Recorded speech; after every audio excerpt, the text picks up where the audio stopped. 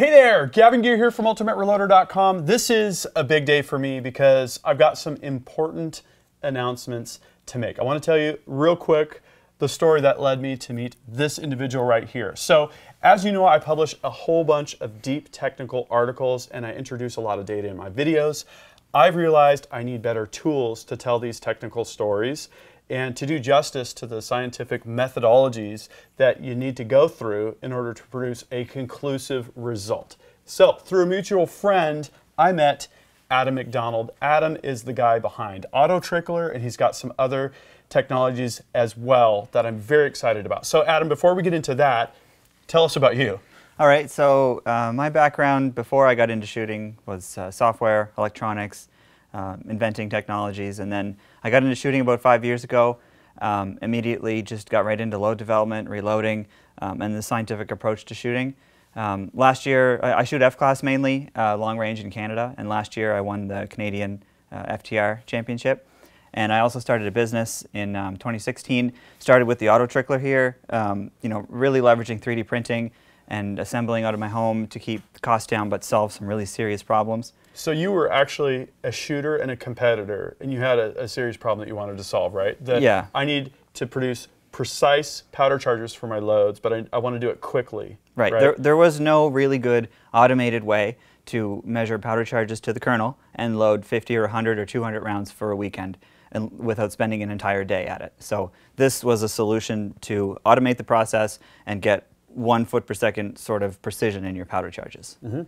And I've become aware that that's really important to me as well, and that was initially kind of what led me to you. So you launched AutoTrickler as a product, and it's gone through various iterations. How about the other technologies? So once I had powder that was accurate, I needed to measure the velocity so that I could do load development, and I realized that pretty much all chronographs on the market have some element of random error.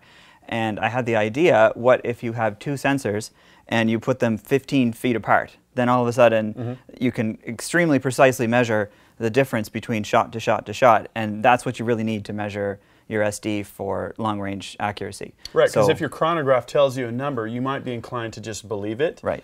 But when you account for the random error, it might be misleading, and that's one of the things that I really want to, dive a little bit deeper on, is have the good measurement tool, but then also have the good powder measurement and dispensing technology so that I can really have confidence in the data that I'm producing. Because if I'm shooting out to 1,000 yards, which you guys have seen the videos on recently, it becomes more and more and more of a factor. So I've realized that's definitely an area that I kind of want to hone in on. So the combination of these two tools is awesome, but it's it's better than that, right? Tell us about ShotMarker. So ShotMarker is really interesting.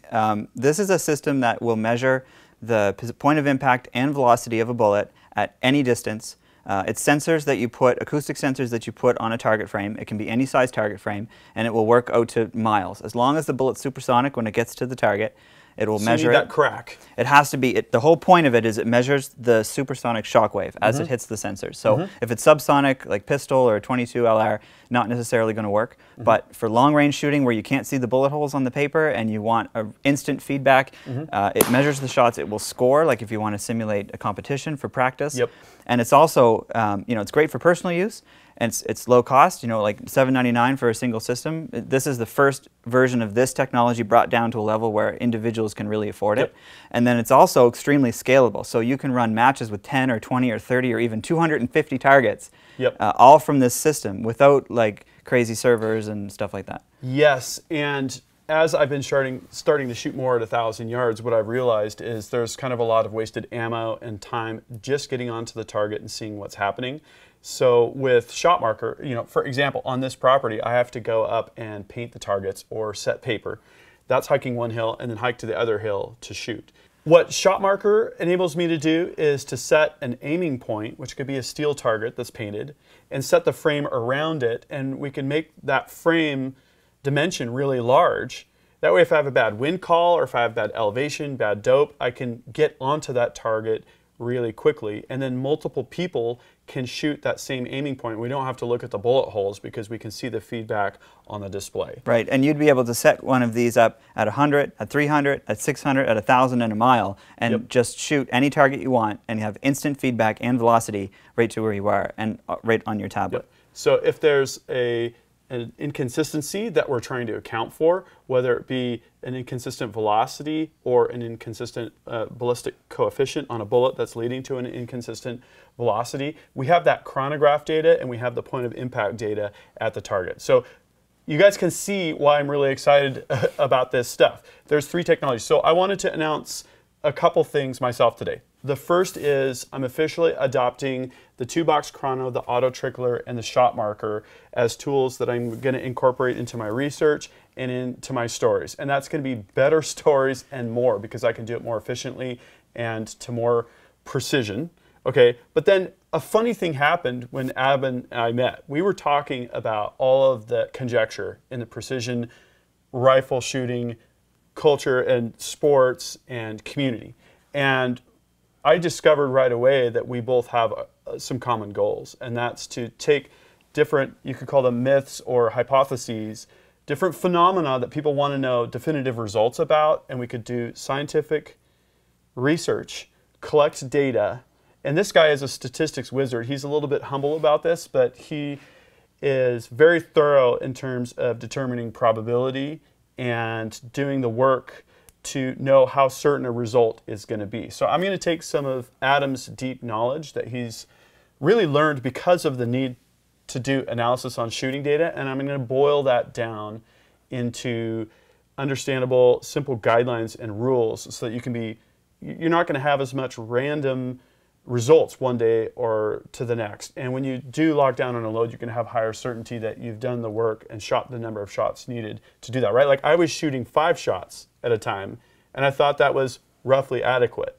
So basically, like when I started shooting, and I really wanted to win competitions. And in the world of competition long-range shooting, you know, you really want to shrink your groups. It's not a matter of hitting steel or not hitting steel. It's a matter of getting every single point inside of a 1-minute circle, basically. And there's wind, and there's all these factors. So everything you can do to improve the chances of a higher score means you have a greater chance of winning.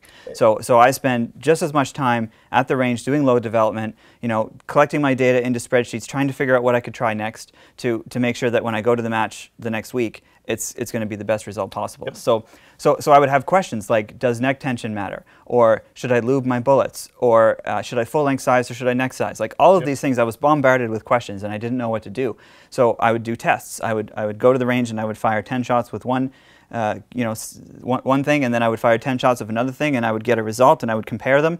But then I started noticing the results were essentially random, and I wasn't really learning anything. So which the question, is what I was getting with 5-shot groups. Exactly, yeah. Is you get groups that are this big, and then that big, or this big, and maybe the SD is doing the same thing. Right. Like one day it's higher than the other, and then the other day the thing that you expect to be worse was actually better, and it didn't really make any sense. So was it the gun? Was it the atmospheric conditions, or was it just the statistical probability? Well, that's the thing. So I didn't understand statistics, 3 years ago, and I set out to try to figure out what was causing this, because I had the sense that, well, do you need to fire 5 shots, or 10 shots, or 50 shots, or 100 shots? How do you know how many shots you need to fire? Well, it turns out there's an equation for that, and I figured out what that was and how to apply it to shooting, and right there, it all started to make sense. All of a sudden, I was thinking differently about how I was testing, and I mean, I did way better in competition as a result. And so the takeaway for me was, instead of shooting 5 shots to come to a conclusion, I might need to shoot 20 or 30 shots. And it depends on what you're testing, and it depends on how different your results are from each other. If you're testing something that's terrible versus something that's amazing,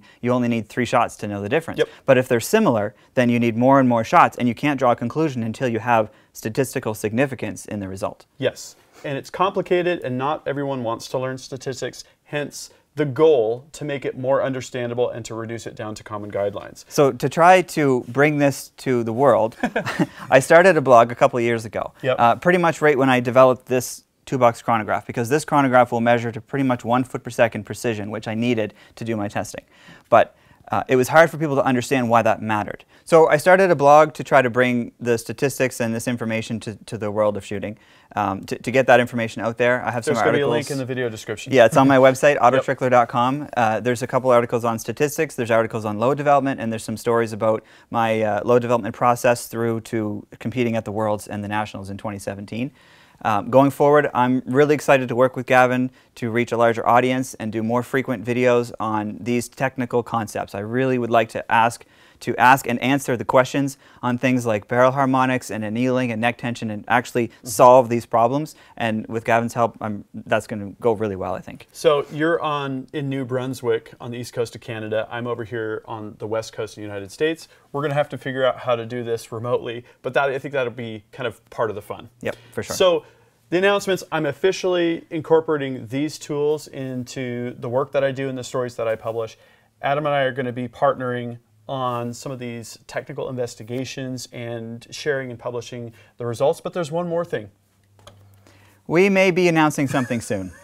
Let's leave it at that. Okay, I'm excited to talk more about that. So make sure that you're subscribed to GavinToobe with notifications, and if you like this video, give it a thumbs up. Check out Adam's blog on AutoTrickler.com. Until next time, happy shooting and happy reloading.